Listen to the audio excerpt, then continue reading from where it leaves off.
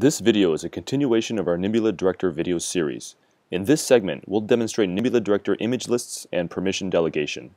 In our previous video segment on creating customers and launching virtual machines, we described a deployment scenario where a fictitious Acme corporation wants to provide a private cloud to serve two of their internal customers, Acme Corporation employees that we'll call Acme, and contractors hired by Acme that we'll call contractors.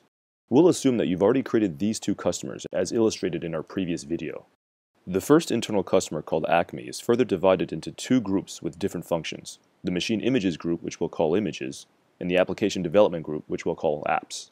The images group's job is to maintain all machine images and image lists that'll be used by the rest of Acme.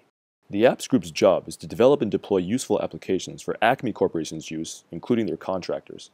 The apps group uses the images group's machine images and image lists to speed up their development. Thus, the apps group only needs to worry about their applications, knowing that the images group is maintaining stable and secure images for them. George works for the images group, and Mary works for the apps group. We'll now go ahead and create the groups and users that we just described. Log in as Acme Administrator, and click on the User Management tab.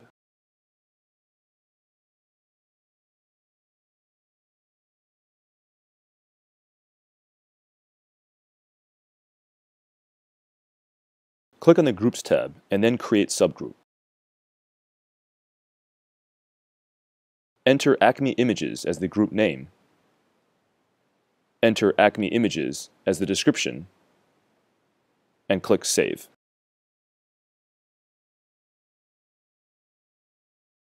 Next, use the same method to create a group called Acme Apps.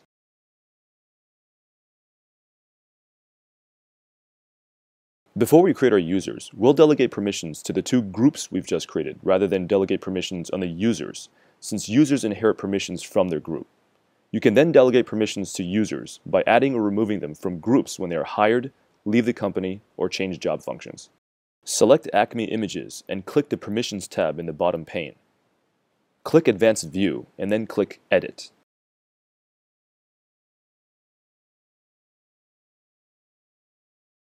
Select the checkboxes shown here in order to allow the images group to view users and groups, as well as images and instances. Next, we'll allow the images group to manage images and instances in order to create and maintain images and image lists for use by themselves and by others. This will also allow them to create and destroy VMs, which is a necessary part of developing and testing out new images. We'll delegate slightly different permissions to the Acme Apps group.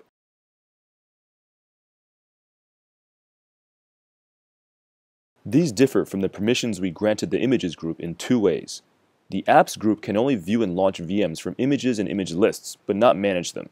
And the apps group has permissions to view and run VMs on vEthernets with vDHCP servers. We'll use these advanced networking features in future demos.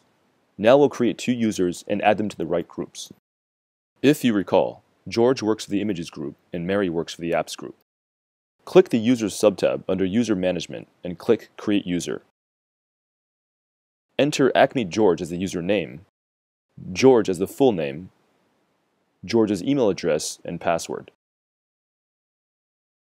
Click Save. Now add George to the images group by clicking the Groups tab, click Edit, and select Acme Images. Click Save. Repeat these steps for creating user Mary and add Mary to the Acme Apps group.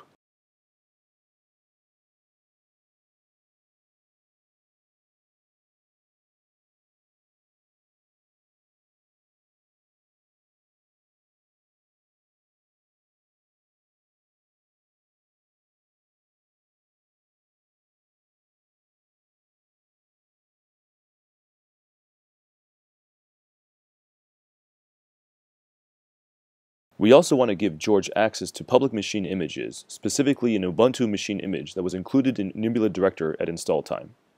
Add George to another group called Acme Public to enable this. George's job in the images group is now to create and manage images and image lists. If you recall, an image list is a persistent list of images that can be used to keep track of different versions of a machine image. A machine image is a virtual machine template that you can launch into a running virtual machine instance. Log out and log in as Acme George.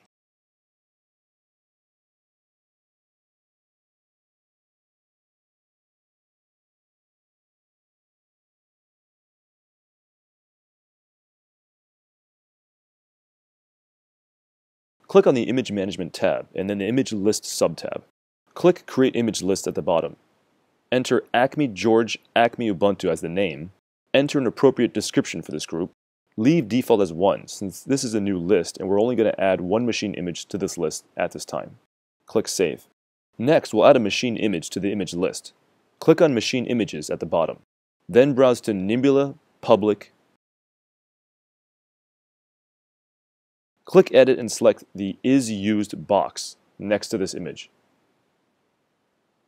Click Save. This image list now contains one image and we could launch the image list as is, but let's also add a newer version of the image to the image list. Browse to Acme George to add one of his images.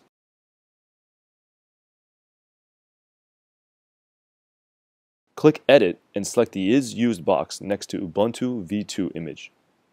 Click Save.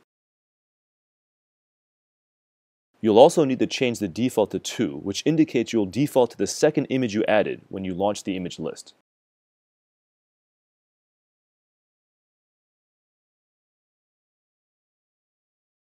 George has now finished creating an image list with 2 images that can be used by users of Acme. We'll have Mary from the Apps group create a launch plan using this image list. Log out and log in as Acme Mary.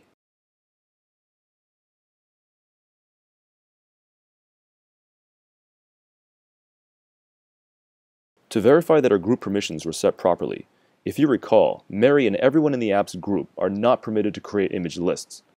Let's see what happens when Mary tries to create one.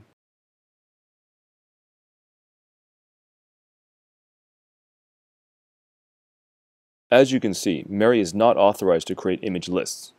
What Mary is permitted to do is create launch plans and launch instances. We'll have Mary launch a 3-tier application consisting of 2 web servers and 1 database server from George's image list. Click on the Instance Management tab and then the Launch Instances subtab. Mary will select George's image list by browsing to Acme George and selecting the Acme Ubuntu image list.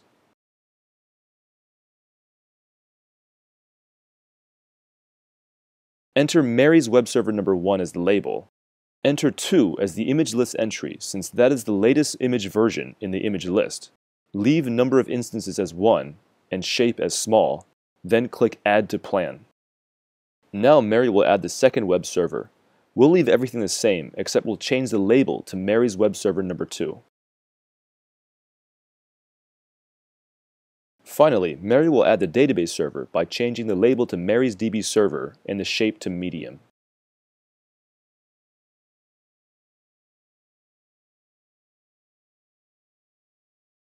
We can now launch this launch plan as is, but let's enable placement logic by placing web server number 1 on a different node than web server number 2 for high availability reasons.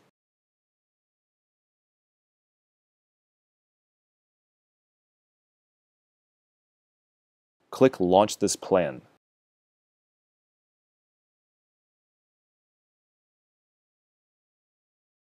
After the 3 VM instances enter the running state, we'll demonstrate the effect of shapes.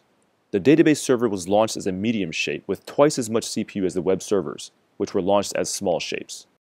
Bring up 2 terminal windows and log into the newly launched database server and one of the web server VM instances by SSHing to their IP addresses.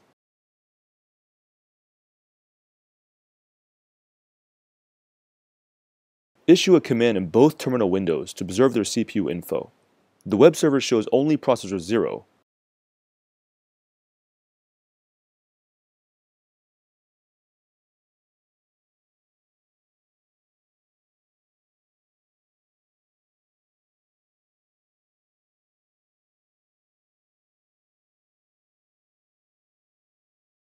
while the database server shows processors 0 and 1.